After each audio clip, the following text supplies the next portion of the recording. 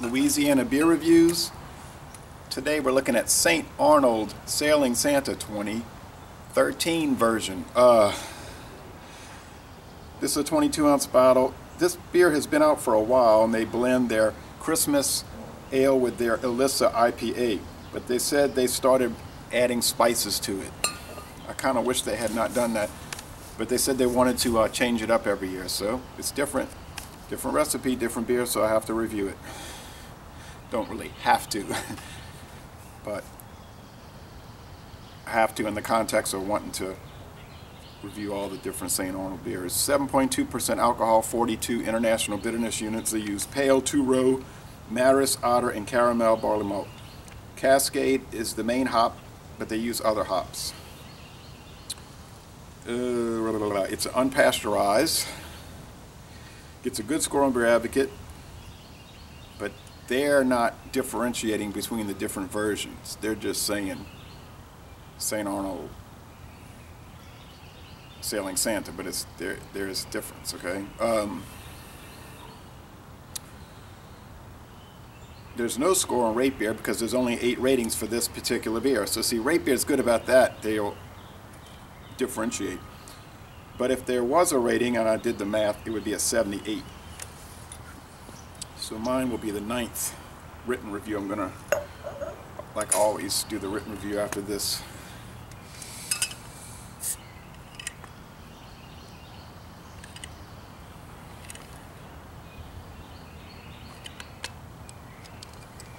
I remember, I used to do written reviews. I always have since about 2009. And then one day I was sitting there in 2010 and I said, pretty good smoke here.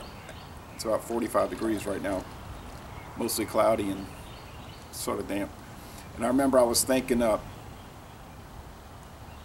wonder if anybody ever thought of doing a video review one summer, the summer of 2010, and I looked and sure enough, quite a few people had, going back to 2006, especially since '08. So, and then I decided later in the year to do my own video reviews because I thought it would be fun. Okay, this is a very orange beer,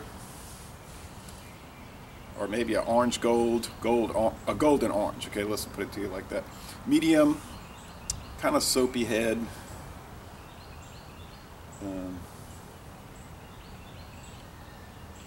Off-white head. It's a little hazy, but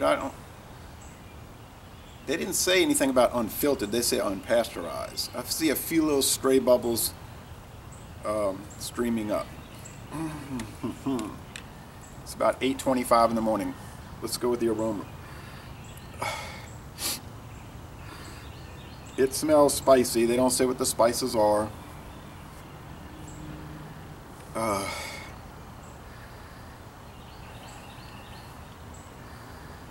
I'm getting some I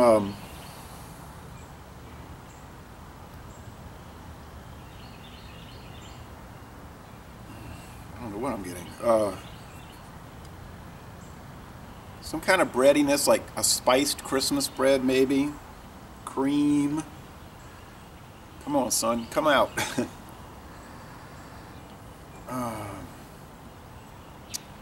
I can't place it as undifferentiated spices, but nothing bad. Some kind of butteriness or something. I don't know. It's hard to describe. It really is. Let's go with the flavor. This was $5.49 for the bottle. And it was the last one left. Oh man. This tastes like graham crackers. Okay? Think of graham crackers.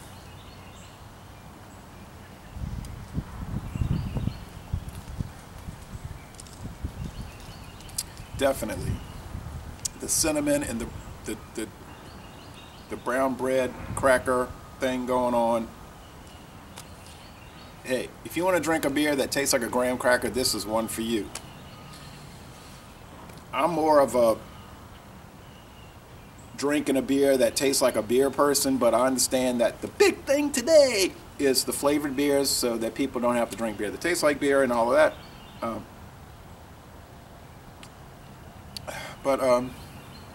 Well, I like graham crackers. I like beets. Wouldn't necessarily want to drink a beer that tastes like beets. I like vinegar, and like an Italian salad dressing. Wouldn't necessarily want to drink a beer that tastes like vinegar or Italian salad dressing or balsamic vinaigrette dressing, but somebody probably will come out with that pretty soon. I like onions and bell peppers. Wouldn't want to drink an onion and bell pepper beer, but hell, why not? If we're going to destroy the whole concept, let's go all out and do it.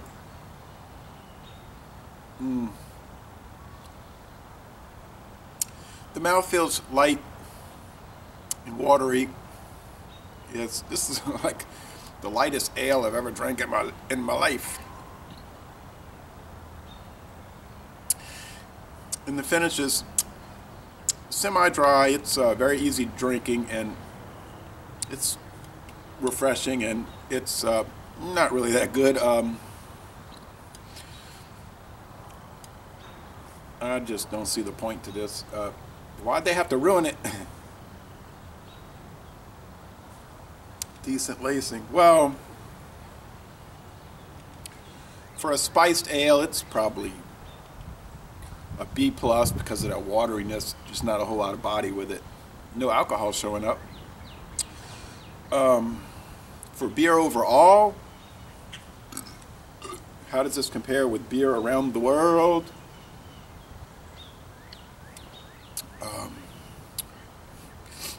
I bought some Foster's, an oil can, 24, what is that, 25.3 ounce, something like that.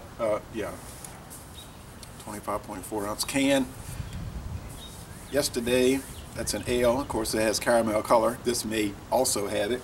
That's the dirty little secret of craft beer. A lot of them have caramel color added. And then, but since it's craft beer, it's apparently okay. If Newcastle brown ale adds caramel color, it's a big problem. But I think the Foster's ale for $1.50, it was on sale at Methern's, $1.50 a can, is way better than this for $5.49, a 22 ounce bottle. So you're getting less beer for a lot bigger price, and you get a much a very inferior flavor. I bought this at Methern's too, but I mean, it's the state of the beer world right now. Everything is a circus and a Joni and Chachi type thing. So Joni loves Chachi type thing. So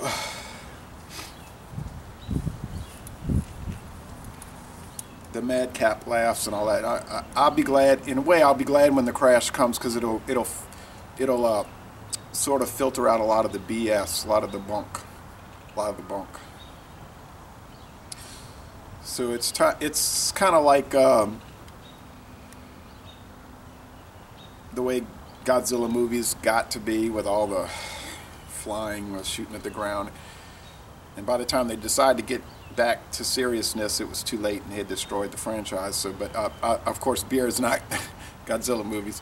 Anyway, y'all come on down to Baton Rouge and go to a Southern University basketball game.